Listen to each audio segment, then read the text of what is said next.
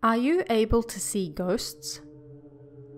There are an unexpectedly large number of people who don't realize they can. I'm going to introduce you to a simple test that will let you know whether you can see ghosts or not. Are you ready? Try it out while you listen. First, find a quiet spot and close your eyes. Now, imagine the front door of your childhood home as accurately as possible. Once you've done that, open the door and walk in. Next, open every window in the house, one after the other. Once you've successfully opened all the windows, proceed to close them all in the opposite order to how you just opened them. Then, finally, leave the house, and that's it. It's all over. You can open your eyes again. Now, I have a question for you. Did you happen to see anyone in the hall or rooms while you were imagining your house? Supposing you did, then there is a good chance that you are able to see ghosts. The more attuned you are to seeing ghosts, the more people you would have seen in your house.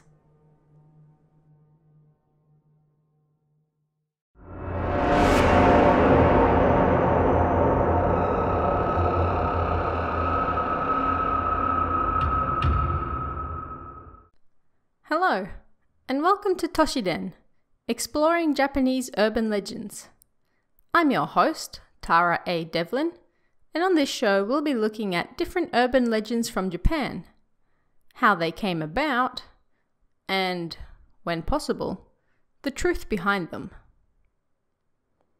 Now before we get started today, I just have a quick announcement. Starting from today, you can grab Kawabana, True Japanese Scary Stories from Around the Internet, Volume 2 and 3, for just 99 cents each. If you haven't picked up either of those volumes yet, you can get over 170 terrifying tales from Japan right now for less than the price of a coffee. Head over to kawabana.net or type in Kawabana at Amazon to pick them up right now. This sale only lasts until Friday the 20th of July, so don't miss out. You can also pre-order the Toshiden Exploring Japanese Urban Legends book for a limited price of 99 cents. This price is for the pre-order only, so don't miss it. So, how did you do on this week's opening test? How many people did you see as you walked around your childhood home? If you didn't see anyone, then chances are good that you don't have any ability to see ghosts whatsoever. But if you did see someone, or even multiple people, then take note. That could mean you have a strong supernatural sense. This urban legend stresses that people have varying levels of ability to see ghosts. The idea of reikan, or someone's ability to sense the supernatural, is very strong in Japan, but it's not a yes or no thing. It comes with varying levels of ability. You can have strong or weak reikan. You may be able to see some ghosts, but not others, or sense some supernatural events, whilst being completely blind to the rest. But how can you tell if you're a regular human or a Super Saiyan on the reikan scale? Let's take a look. First, you didn't see anyone. If you were walking around your childhood home and you didn't see anybody inside, then in this case it's unlikely you have any ability to see ghosts. Sorry. If you saw any family members or pets, then there's a good chance you have the ability to see ghosts. However, if your family or pets looked how they always do, then your ability isn't very high. But if they look strange, then there's a chance that you're in danger. Now, if you saw any strangers while you were walking around your childhood home, then you have a strong reikan and will likely experience many supernatural events after this. But who was in the house? If it wasn't a friend or someone you knew, this could mean trouble. If you happened across that person in real life, chances are very high that they're already a ghost. But this isn't the only test you can take to see whether you have strong or weak reikan. There are multiple tests that you can take to test your abilities. So let's take a look at a few of them. The first is the pinky test. Look at your left hand. Check the length of your pinky finger and ring finger on your left hand. How long is it? If your pinky is longer than the first joint on your ring finger, then you can see ghosts. If it's not, you can't. The longer your pinky finger is, the stronger your ability to sense ghosts is. The second is the dinner test. Again, I want you to stop and think. What did you eat for dinner last night? Take a moment and try to remember. Do you see it? Look closely. If you remember what food you had, you're unable to see ghosts. But if you see yourself eating dinner in third person or from far away, then you have a very strong reikan.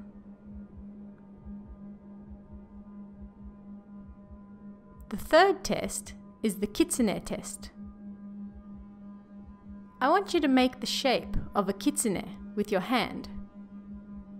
To do this, hold your middle two fingers against your thumb, while your index finger and pinky finger remain in the air.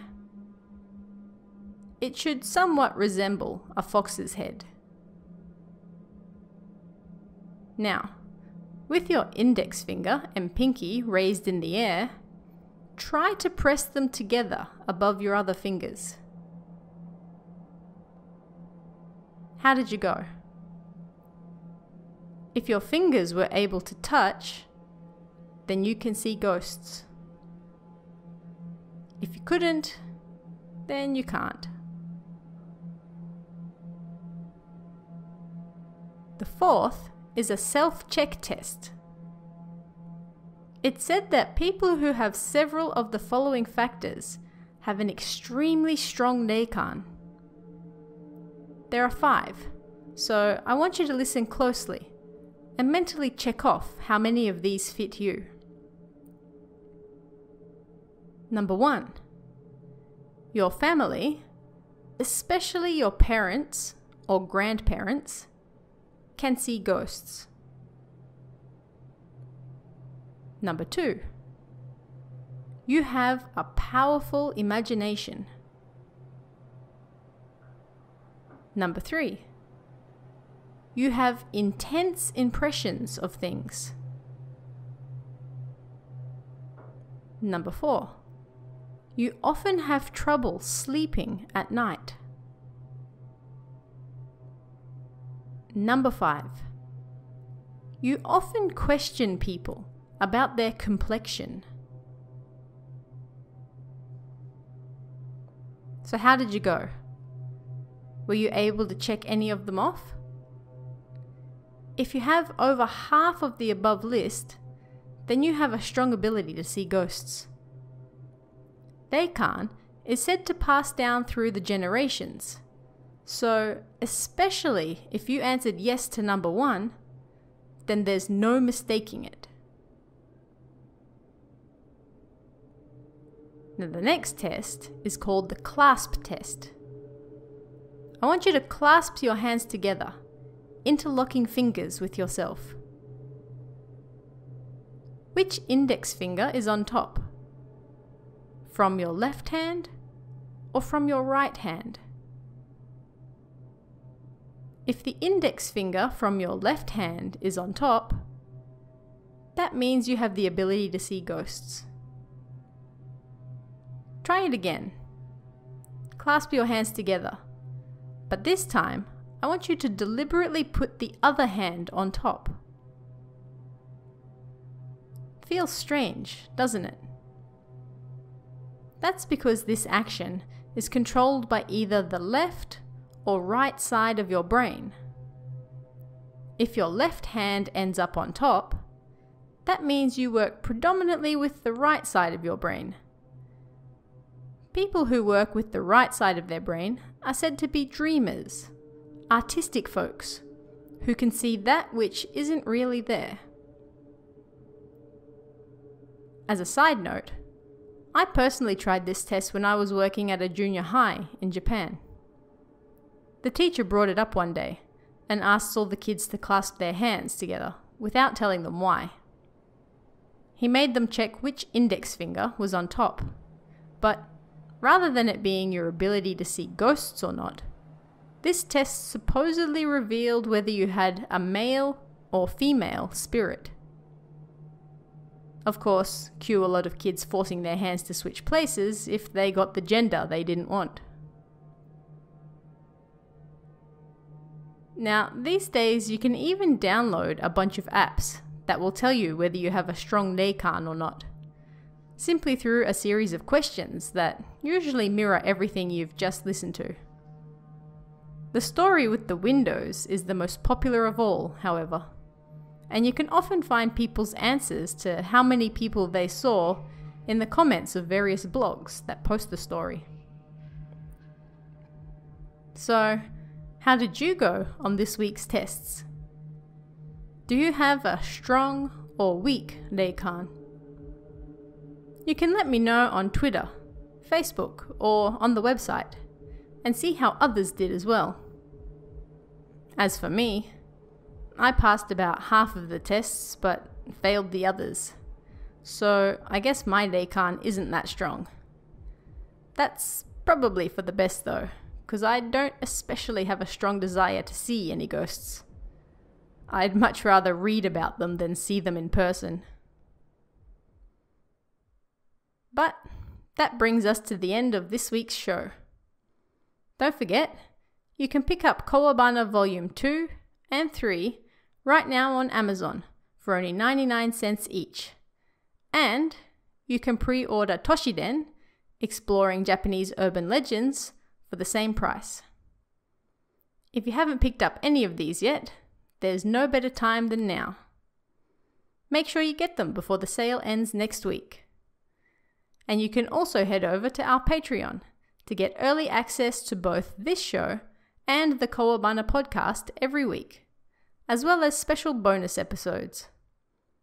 Head over to kowabana.net to find out more. And I'll see you again next time for even more Toshiden, Exploring Japanese Urban Legends. Want even more scary stories? Head over to kowabana.net for new translations every week. You can also join our Patreon for exclusive stories you won't find anywhere else. Head over to kowabana.net now.